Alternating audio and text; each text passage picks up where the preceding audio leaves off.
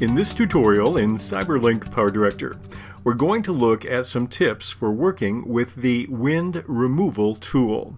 And according to the documentation, all you need to use that is a CPU that supports the AVX2 instruction set, which applies to many users. In wind removal, we have a problem with low frequencies caused by wind. Listen to the following part of the clip and you'll see the issue we have here.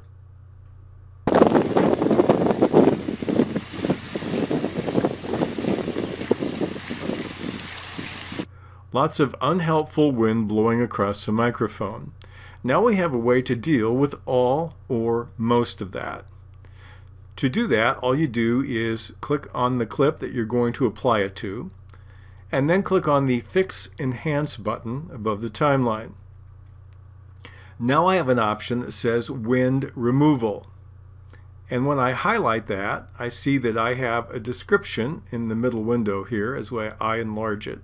It tells me it's artificial intelligence based. Now the first time you use this, you click on the Wind Removal button and it will try to download and install a little pieces of software to add to what you normally get in PowerDirector. So you need an internet connection the first time you use this. So it will do that seamlessly and it won't require any additional effort whatsoever. I've done that already, so I can't do it a second time, but I'll just simply click on the button and that will open up my wind removal panel. Now these are the controls that I have in wind removal. I have three sliders: a frequency limit, removal strength, and compensation. I have a button to apply it and a button to close the window, and I can listen to the clip either in the fixed version or I can click on the button and I can click in the original. So if I start and simply play it, I can press the space bar. I can hear the problem that I have. I have my time code telling me where that is. But one thing I don't like about this is I don't have a reference of where I am in the video. All I have is the time code reference and the slider. So if I want to check out how this sounds in a certain part of the video, before I start using the tool, I need to mark that minute, frame, and second reference point down, and then I can move to it by either using the slider or I can type in anything on the time code and go to exactly where I want to check this out and see how well it's doing. That's one of the big disappointments about it. So it's a little bit of a klutzy thing right now because you can't see where you are in your video as well. But let's look a little bit at the controls that you have. The frequency limit is the highest frequency that you want to set, that you want to try to have this particular effect work on. And the maximum and default is 2000 Hertz. I found that to be more than adequate. I haven't found a reason to change it. The average speaking voice is between 80 Hertz and 1100 Hertz. So it's well within the range, and most of my sound from wind is low frequency anyway, but you can lower it if you want to. You cannot raise it. The removal strength I haven't changed either.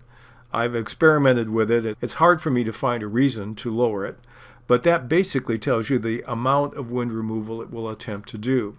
And compensation, basically, according to the documentation, is how it attempts to re-synthesize the original background noise to make it look more natural. The default is 20%, and in the few experiments I've done, I found that adequate. But if one of these doesn't seem to work for you, be sure to modify the value by using the slider. So we've heard the original. Let's hear what it sounds like. Let's go back to the beginning and hear what it sounds like when it's been applied theoretically. We haven't actually applied it to our clip yet. I can press the space bar or I'll click on the play icon.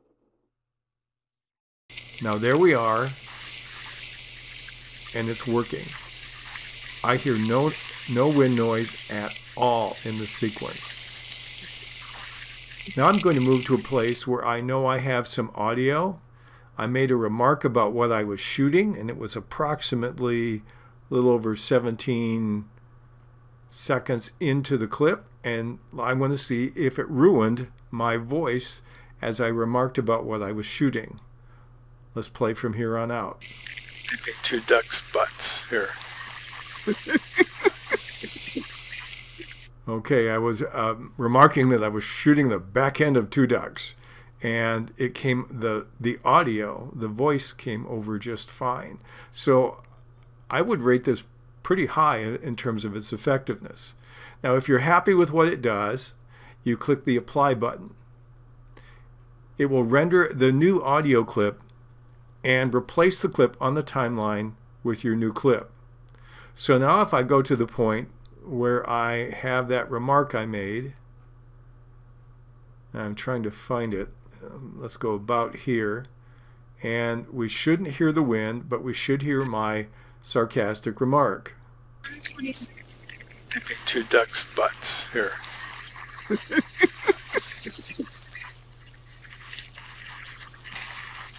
Sounds good.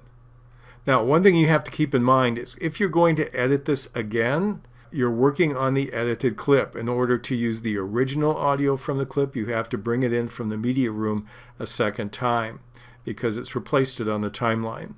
I was surprised at how well it seems to work without messing with the normal voice audio that I happen to have in this particular clip.